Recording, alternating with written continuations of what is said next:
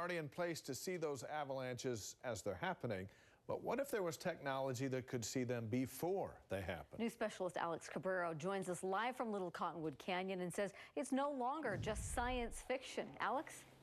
That's right, Dean. You know, Little Cottonwood Canyon here was closed last week while UDOT crews intentionally triggered avalanches. Now, the thinking behind that is if you can control when an avalanche happens, you're not waiting for the unpredictability of Mother Nature. But what if you knew an avalanche was going to happen 60 seconds before it actually did?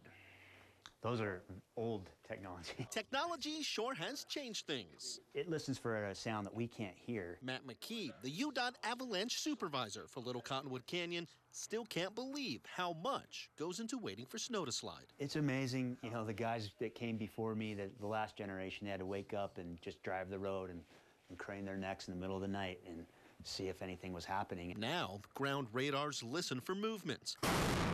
And real-time thermal imaging will tell you if intentional detonations are successful. Yes. Yeah. It's important to know that we hit it.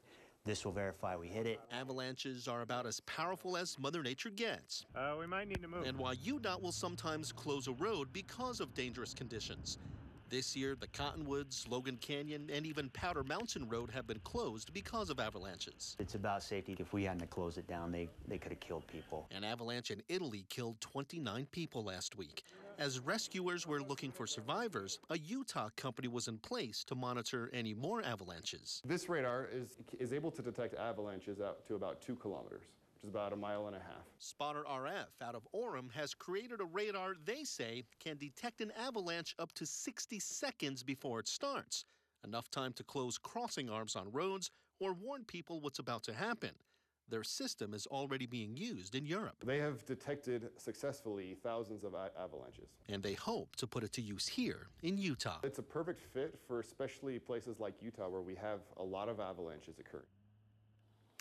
Yeah, now this radar system, it reminds me of what they have up at Kennecott, where workers are evacuated whenever that movement in the earth is detected. Now, they had a big slide at Kennecott 4 years ago, but no one was injured or died because of those ground radars. The thinking behind this avalanche radar system is basically the same thing.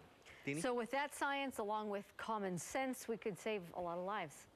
Be safe out there, absolutely. Yeah, Alex, thanks.